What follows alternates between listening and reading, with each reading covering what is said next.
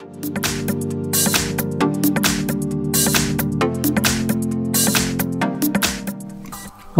I'm filming the XIAOMI Mi Mix 2S, and today I'll show you how to copy contacts from your SIM card to the device. And to get started, you want to open up the standalone Contacts app, which for me is right over here. From the Contacts, tap on the three dots, go to Import Export, and choose Import from SIM card. So for me it's SIM card 2, that's the tray that it's on. So select it, and then it gives me a couple different options where I can import those contacts to. So I could import it to the device or to two different Google accounts that I have logged in here. So I'm gonna obviously go with the local, and from here you should see all your contacts that are on the SIM card.